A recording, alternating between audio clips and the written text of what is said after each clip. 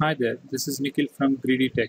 In this video, I'm going to show you how to get back the old new tab page in Google Chrome. Personally, I don't like this new tab. So what you have to do is open the Chrome browser and in the Omni bar, type Chrome://flags and hit enter. And once you are here, search for Enable Instant Extended API and change the value to disable. And now relaunch the browser. Just in case if the Chrome doesn't launch again, just go and open it yourself.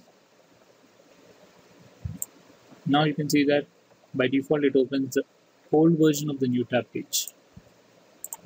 Thanks for watching. I hope you found this video helpful. If you have any doubts or if you know a better way to do it, go ahead and leave a comment below. If you like the video, please hit the like button and please subscribe to GreedyTech channel to see more videos just like this.